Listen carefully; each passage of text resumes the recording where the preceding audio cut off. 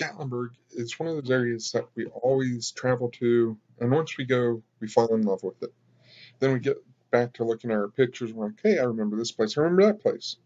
And that's all from our vacation. However, we also think about the history of the place a lot, at least I know I do. And then we start to think, well, I wonder what it looked like before. And then we start looking on the internet, and we find some of these images and that of Gatlinburg as a one-lane country road town. And those are all well and good, but then we have to find them again and again if we want to reflect back on the history of Gatlinburg even more. However, we found that just like almost every single town across America has been getting, you have those moments in times type books.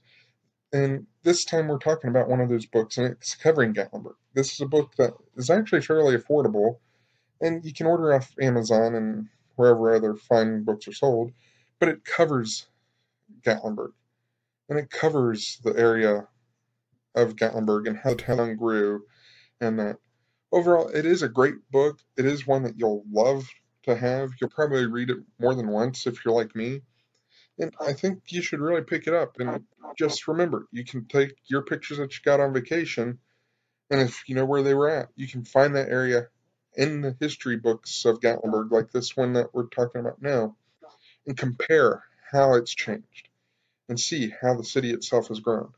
No matter what, though, the key thing is to make sure you plan your trip right, be ready for unexpected changes, like the 3 inches of rain Gatlinburg had this past week overnight. And the best part is have a good time, enjoy the great food, and make sure you have a safe trip.